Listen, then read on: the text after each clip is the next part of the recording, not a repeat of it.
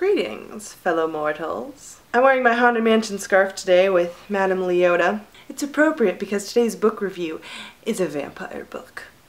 This is my first book review, and I don't know what I'm doing, I'll be honest, but let's go for it. So the book I'm going to be reviewing is Pretty Dead by Francesca Lia Block. Pretty Dead is a book about a vampire named Charlotte, who was made vampire when she was 16 years old. And she's beautiful and lives in a mansion and has all these expensive clothes and perfume and everything from her very long life. And because of that, she's envied by other girls her age. But she becomes friends with one of them named Emily. And throughout the story, you kind of see what it's like being a vampire. You see all of Charlotte's history. Without giving too much away, there's also a vampire named William and a human named Jared who play a big role in this story. Now, Charlotte isn't happy with being a vampire.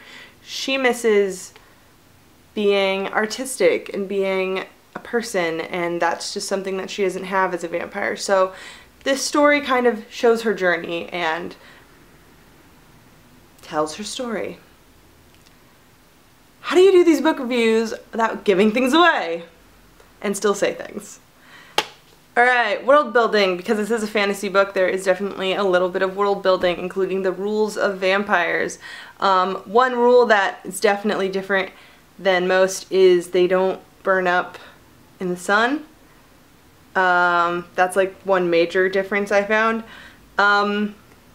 It's interesting. It's the way Francesca Lia Block writes is very descriptive and very emotional. It's not so much world building. She kind of just plops you in the world and let you kind of figure it out as you go, which works for her books, and I like that. Alright, characters. I really like Charlotte as a character. I felt for her. I cared about her. I cared what happened to her. The rest of them weren't as fleshed out and developed as I would have liked them to be. I feel like I didn't really get to know Emily very well, and Jared was kind of there. William, you get to know William.